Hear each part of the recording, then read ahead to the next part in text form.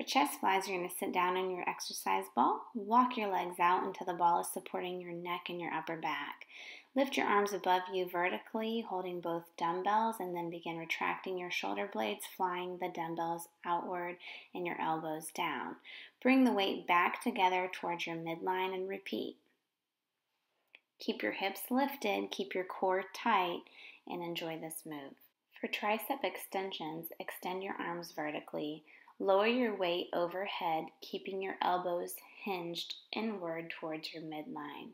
Lower your weight and then bring it back up towards your midline and repeat. Again, focus on keeping your hips lifted and your lower body as still as possible. Keep your core contracted throughout this whole movement.